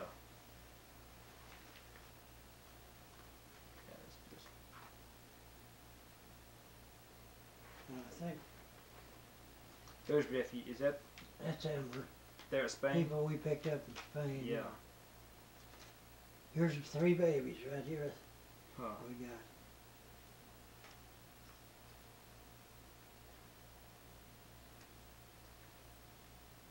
Spanish refugees. What you have? You say he has some photographs over here? Well, that's mostly just old stuff like this, ships and deals like, well, here's parade with Frisco. Yeah. And, well, it's something never won. Now here's the vision, POs, different ships, different ships. Here's the Wrestler, I think it is. Here's the old Admiral himself. You see by his gold, he's Admiral Reeves. He's trying to find somebody to chew out. And there's the way you tie up your ships, your small ships, destroyers.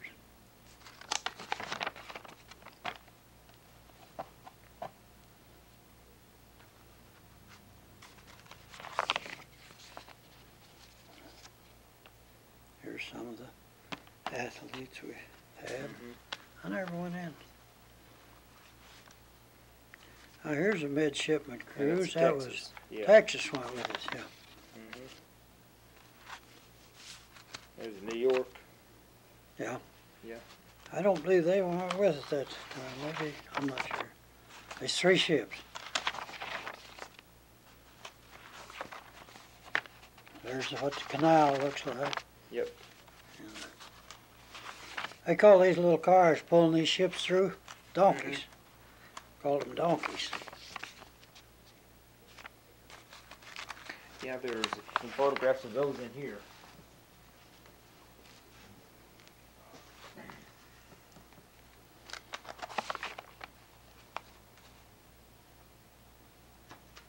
Mascot of the Oklahoma. That dog? Yeah. Yeah. Yeah. Raceboat crew, USS Oklahoma. Yep. At anchor.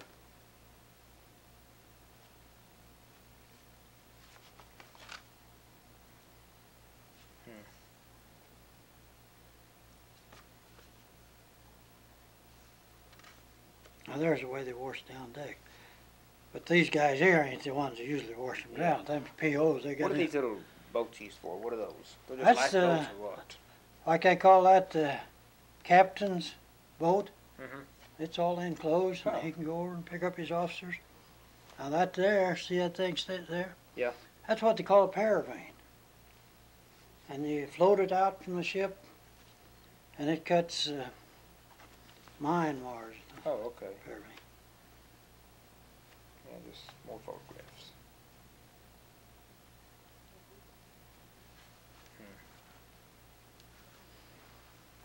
Well, I think we have a good interview.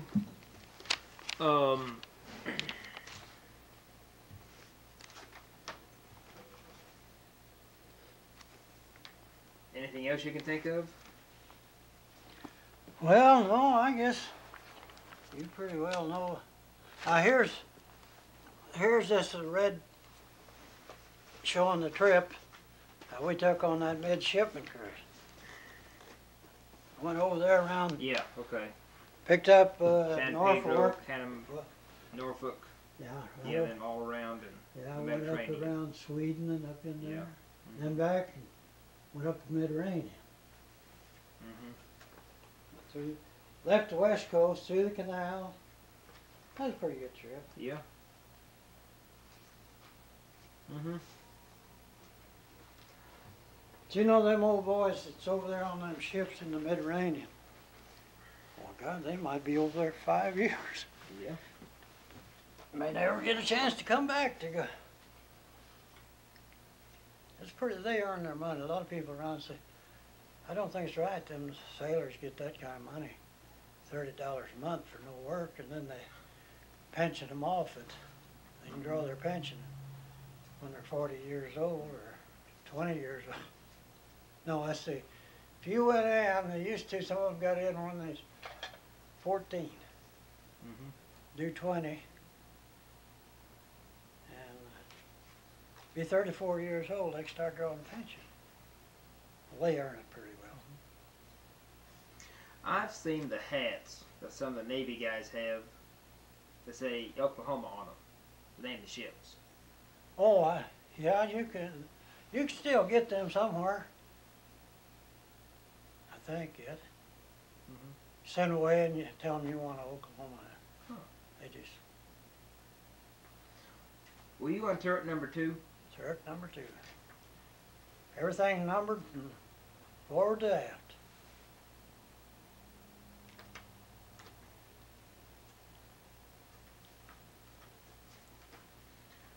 The way they number, first division would be on your starboard side. Your starboard side is your captain's side. And your port side, it ain't as high class as the starboard. Captain usually leaves from the starboard side. Yeah.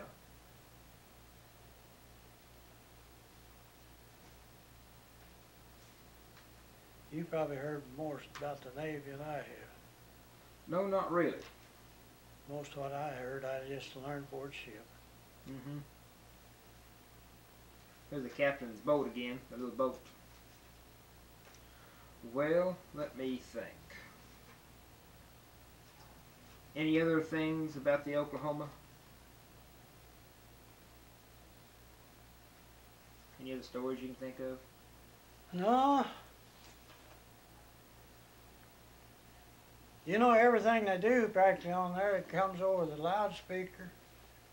You know, pipe sweepers. They say fore and aft. Start forward, work aft. Oh, they got their ways of doing things. They're pretty good though. Yeah.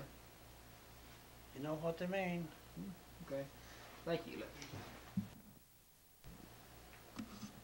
Well, I went in 34, and 20 on, that'd be 54. I come out in 54, and this 84 would be 30 years, 30-some years. 30-some years. And I'm not around anybody that talks Navy. That makes a lot of difference too. Yeah. If you don't, I expect I raked more stuff over my mind today than I ever did, just trying to think of some of the things that might be of interest. Mm-hmm.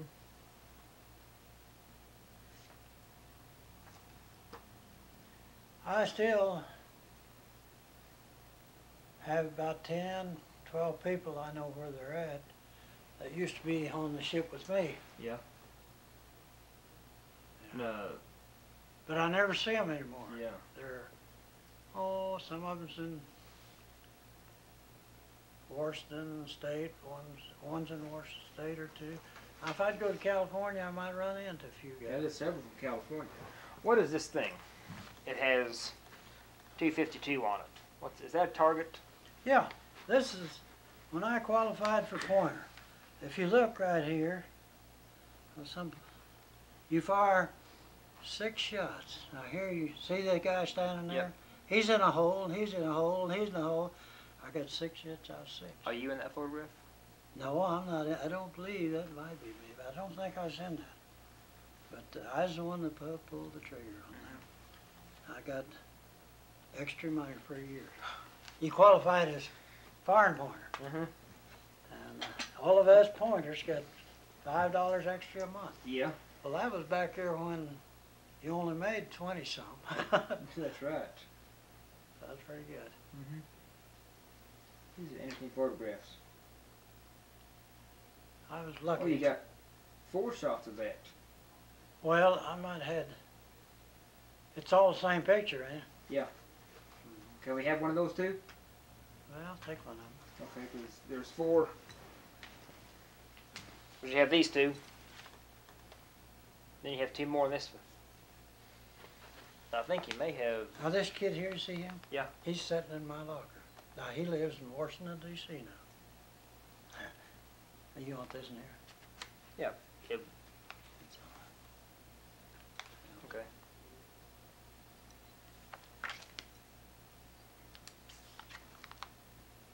Yeah, is one of those guys you or can you tell? I can't tell. I don't Okay. know where. There's 2 holes, and here's 2 holes, and here's the other 2. Yep. Well, as long as they're in this pattern there, Yeah. they're all hits. Mm-hmm. They're just as good if he's right in the center. And that's your locker. That's my locker right there. Oh, Seek Unite. He lives in Washington, D.C. now. Mm-hmm.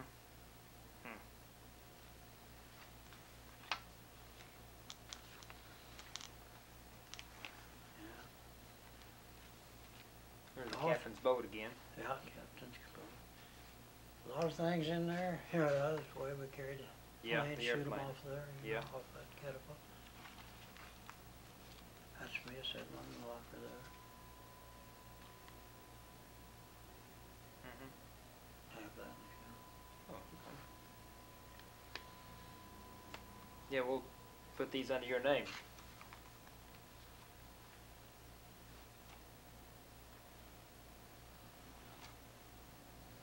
This kid here, that's Red Cox. He was the 3rd crew. Mm-hmm. That guy, Haberger. Yeah, Haberger. Kiefer. Riley. Riley left the ship right after I went aboard. He lived. You did. I believe he lived in southern part of Missouri. This guy's still living. He was back here to see me. Where does he live? Why, he lives up around Chicago. Ralph Postaway. I think he was 6'2". He just barely got in. They wouldn't hardly take him if they got any toy.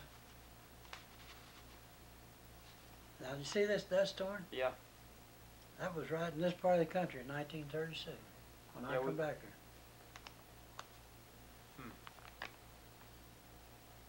Yeah, there's the screws, some Yeah. screws. Yeah, there they are.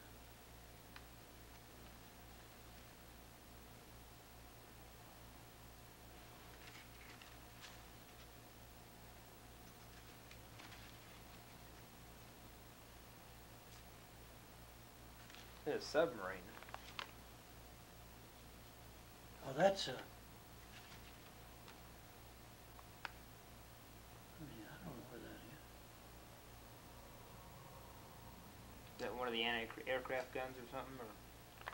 That's aboard that sub. It's just that's Okay. a gun there. Oh, that's on the This submarine. little guy, he went down to Oklahoma. He was in the turret I went in, and he was ship's tailor.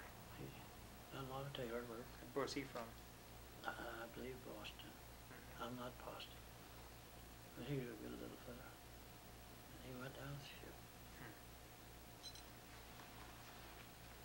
This guy, he was back to see me. That's me. This guy's in Arizona. Now here we got this gun here, well, both gun, Yeah. rigged up with a thing across there and a pulley and the rope coming through to sponge them guns up. That was me when I first went in the turret up there.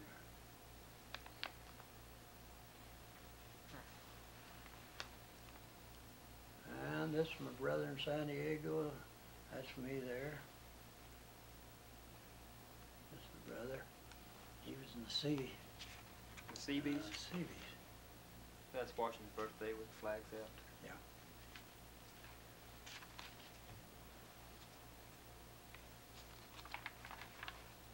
I lost a lot of my stuff on the ship, Yeah. but I happen to have this off of the ship. Had it over to the house. That's my brother in San Diego. He's dead. There's the airplane again. Yeah, they're lifting that off. We'll lower it over, swing it over on a crane, put it in the water. And they got pontoons, see, so it'll go in the water. No wheels, pontoons.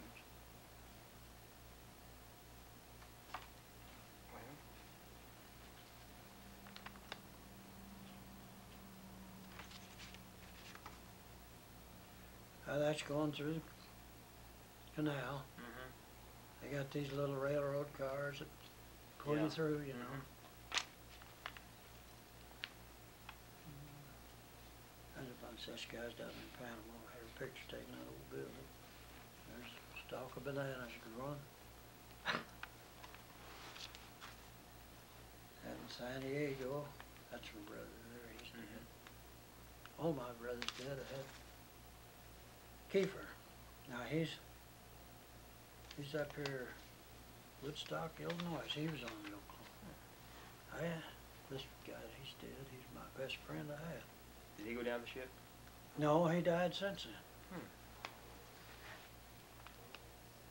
Victoria, Pompeii, England.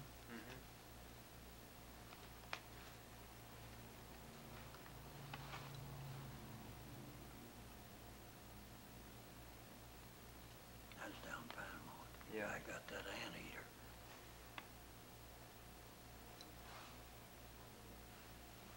Now, this is Santander, Spain. Yeah. Now we went all around picking up refugees when old Franco was over there. Yeah. We picked up a lot of women, kids. Yeah, there's that. Yeah, that's what they call them little donkeys, pulling them ships through the canal. One on each side. Washington. Yeah, that's more on shoal here than on Yeah. shoal. I've been up there. Heavy. This is my kid brother. I lost to Pearl. That was just a few days before that. What's his first name? Clifford. Clifford. This is my wife. And he went down with Oklahoma. Yeah.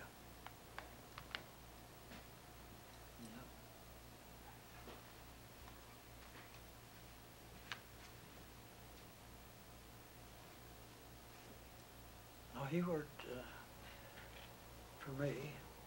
Come on the ship. He said, I don't want no favors. I just do my job like everybody else. You know, everybody liked him because he was willing to do anything and the rest of it. Now this is when we was in England. Yeah. I met these two. This old boy here in the middle. He was a pretty good friend of mine. He's dead now. He died. And this is New York, Flatiron Building, Wrigley's, Spearmint. Yeah. New York again, London, England. London, England. Mm-hmm.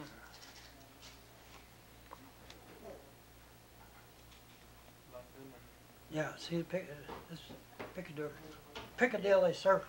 and New York and London again.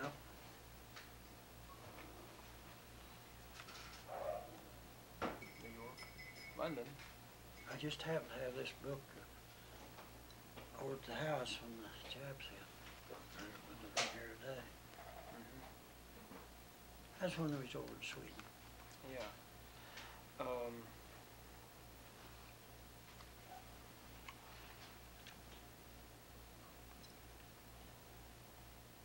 This is in Spain. Yeah. When we was down there's a boat. Mm-hmm. Here's the Rock of Jabbar. Yeah. If I could, There's three. I'd get one of the photographs of the refugees if we could.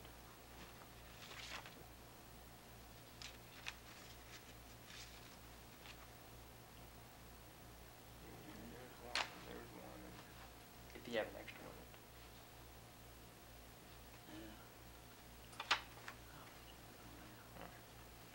Thank you.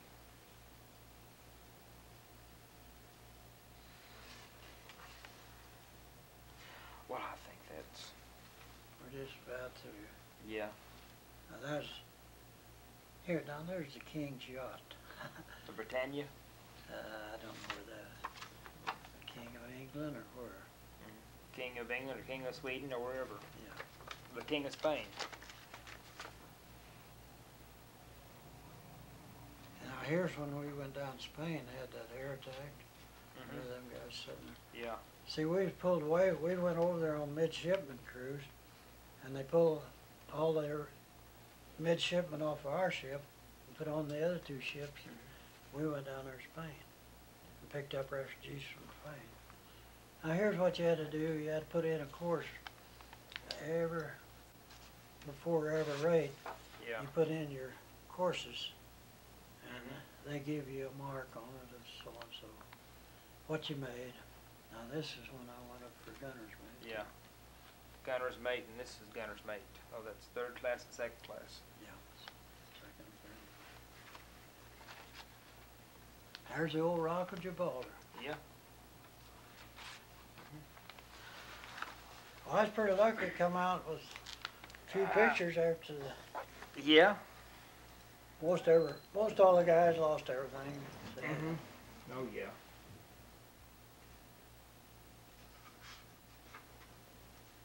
we lived right there side of Hickman Field.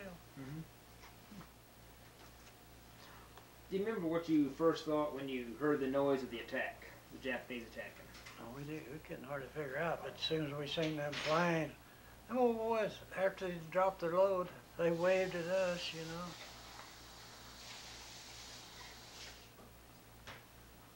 Well, I can't think of anything else. Well, I hope you Oh yeah. got some of the. Oh yeah, this will help a lot. Let me shut this off. Thank you. Okay.